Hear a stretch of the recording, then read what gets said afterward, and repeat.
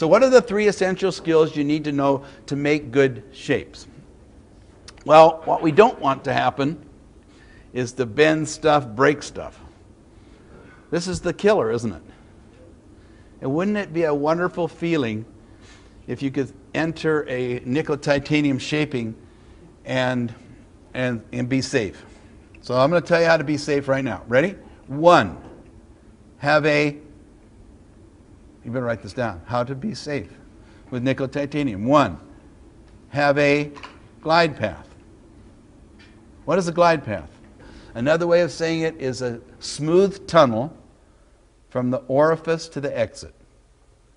The size, the minimal size of a loose number 10. And I'll teach you what I mean by a loose 10. In fact, you won't proceed with the rotary or the reciprocation till John fills your loose 10. So I'm going to check that off. Let me check it. All right. No, that's not it. There. Oh, there it is. And once that's done, game's over. And the second thing you need to do is never push. So you're going to use the mantra, let it run and paint.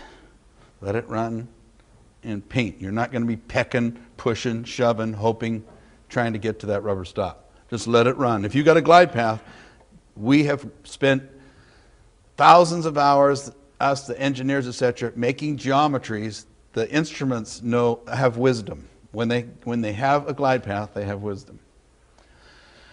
New instrument per patient. So you might have, oh, I'm not going to do that one. But I'm just telling you what to do, and then I'll make an invitation about a single use of the files, which you will experiment with. Oh, the last one is to be present in the room when you're using it. I don't want you to be drilling in someone's tooth and thinking about last night or the problem that's coming up or some issue you have. Seize that moment and be in the present. If for no other time during the day, do it then, and the glide path. So the first thing, I call these the 3 F's. Pretty simple, right? Find the dang things, follow them from the top to the bottom, and then we're going to finish them. What does finishing mean? Well, it means make a shape. It means clean it. It means to fit a cone. That's our validation that we have the shape. And then pack it.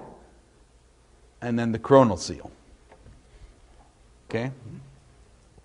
So what is it? Find them, follow them, and finish them.